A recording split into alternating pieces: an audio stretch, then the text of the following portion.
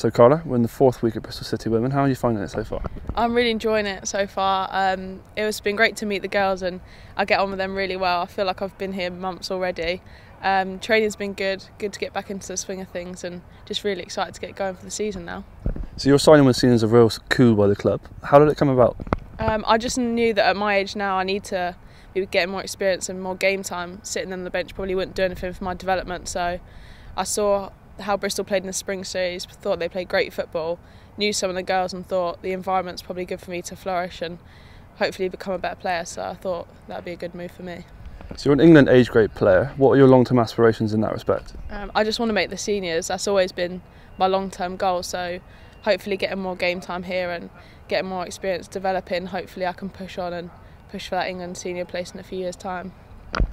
So obviously you say you like the Bristol style of play. What can we expect to see from you this season? Hopefully creating goals, scoring goals and combination play, and sort of the 1-2 touch play is my favourite thing to do. Obviously the Vixens are famed for their noisy fans. How would you encourage people to get down in the season and support the girls? Hopefully obviously I said I like the style of play and hopefully the fans love that too. I mean, you got great crowds in the spring series, so I'm really excited to play in front of the home fans for the first time.